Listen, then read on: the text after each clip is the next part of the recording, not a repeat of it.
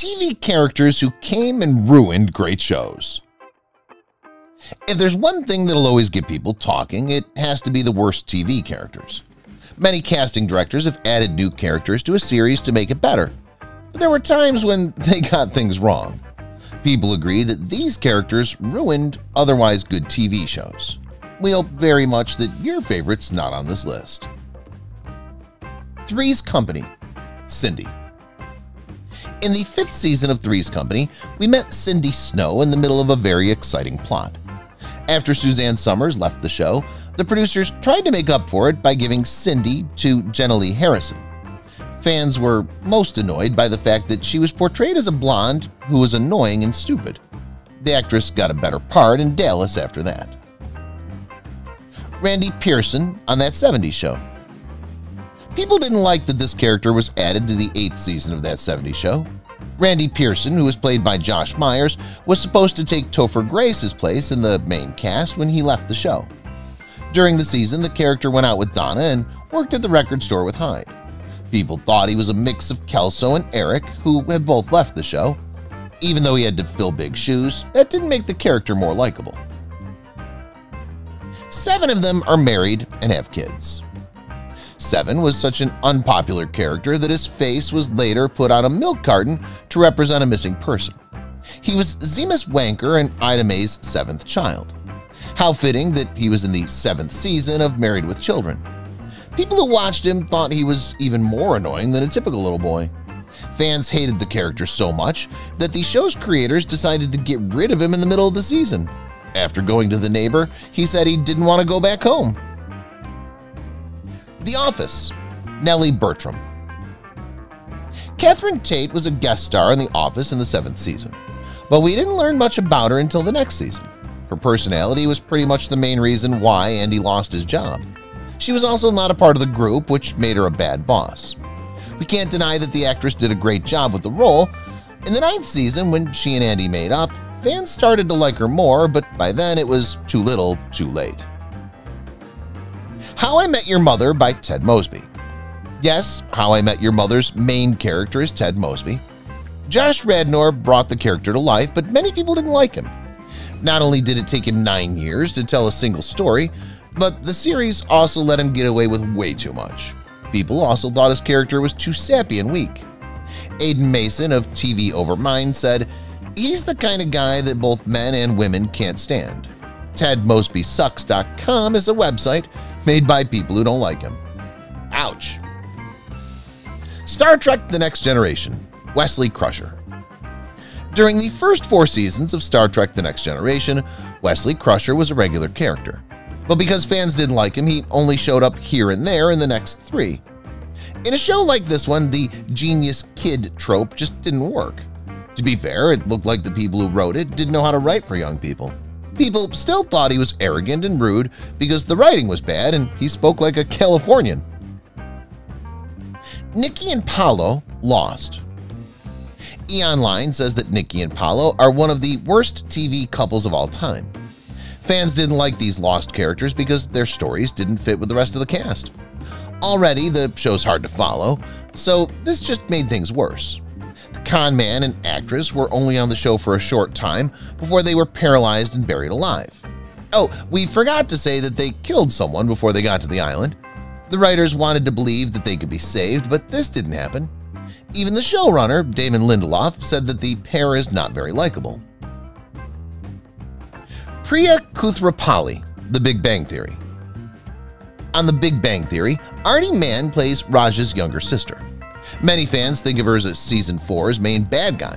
She was a lawyer for a big company, and fans haven't liked her since the first time she showed up in the show. This is partly because of how she cheated on Leonard. In the 7th episode of Season 5, the breakup took place. She and Penny didn't get along, of course. The Brady Bunch, Cousin Oliver. On The Brady Bunch, Robbie Rist played Cousin Oliver. People didn't like the character, though, so much that it became known as Cousin Oliver Syndrome. This is how a young character is described when they're added to an old show that needs to shake things up. Many people think that this typecasting only makes shows worse, which is sad. Oliver was kind of like a human magnet for disaster. He made a lot of problems and made the show feel out of whack. Today, everyone agrees that Cousin Oliver ended the show. Oof. All in the Family's Stephanie Mills. Next, we'll talk about another child actor that fans didn't like. All in the Family showed that Stephanie Mills was Archie Bunker's niece. Her alcoholic father gave up on her and left her on the front step. Fans didn't like her more because of her sad past, though. People thought she changed how the family worked. On the other hand, some viewers thought she was a good way to balance out Archie's liberal views. He didn't like the fact that she was Jewish at first. Emily, Friends. To be fair, Emily was liked from the start on Friends. Fans thought that she was taking Ross away from Rachel, so this didn't last long. The couple was about to get married, but during the vows he called her Rachel. Fans were glad the couple broke up because she was unreasonable and jealous. She wanted him to not only move to London with her, but also to stop hanging out with the whole gang. We can see why his fans thought he was lucky. Nathan Riggs, Grey's Anatomy. Ellen Pompeo has said that a lot of fans don't like this character because it was just a bad idea. For a long time, the character played by Patrick Dempsey was the one she liked. When he left the show, fans thought that Nathan Riggs had shown up way too soon. Martin Henderson played the character, though the timing could have been better. The actress said that ABC had made a mistake by doing this. They let him go in 2017 so he could be with his fiancée and start a new life with her. Billy from Charmed. People just couldn't get enough of Kaylee Cuoco in The Big Bang Theory. In fact, because of that role, she became one of the best-known TV stars. Let's just say that Penny on Charmed didn't have the same charm as Billy. The actress first showed up in the 8th season's first episode. She could also move things with her mind and see into the future. Fans didn't like her from the start, but when she got back together with her sister and joined the dark side, things got even worse. Reagan Lucas on New Girl. On New Girl, Megan Fox brought Reagan Lucas to life. Fans made it clear that they didn't like the character and blamed her for Nick's gross behavior. The truth is that this isn't true. After her breakup with Nick, Reagan stopped appearing on the show. The reason they broke up was because they couldn't show how they felt. She was written in as a cool, confident, and straightforward woman. While Zooey Deschanel was on maternity leave, the actress filled in for her on the show.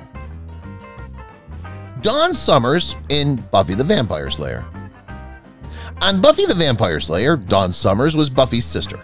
She was played by Michelle Trachtenberg, and she could have been a Slayer. Fans didn't give him to her, though.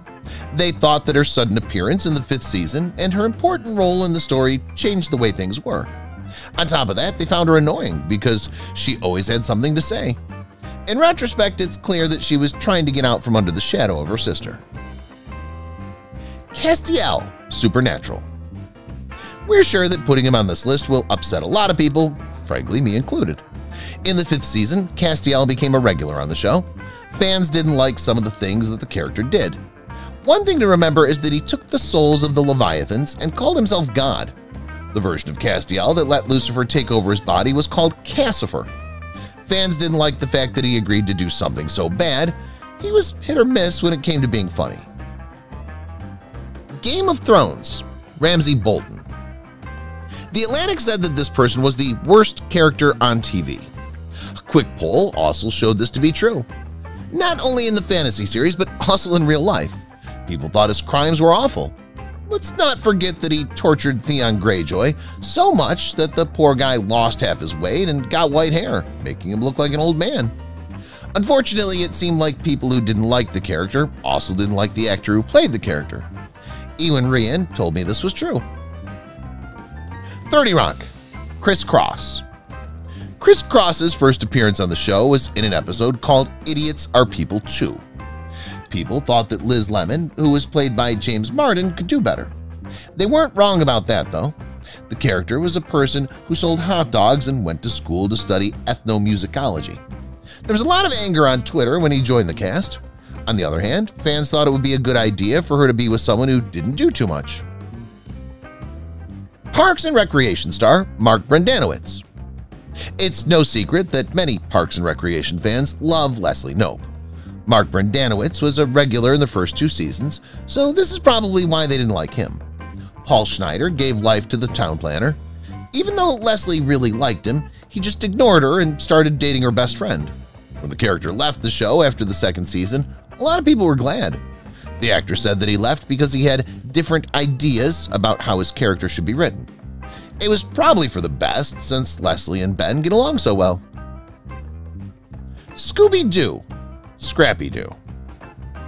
In the 1970s and 1980s, Scooby-Doo's ratings were going down. So Hanna-Barbera added Scrappy-Doo to the cast. He was the nephew of our favorite Great Dane.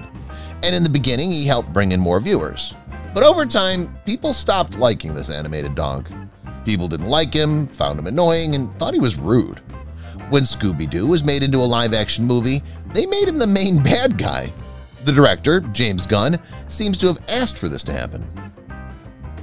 Cole Aronson, Scrubs.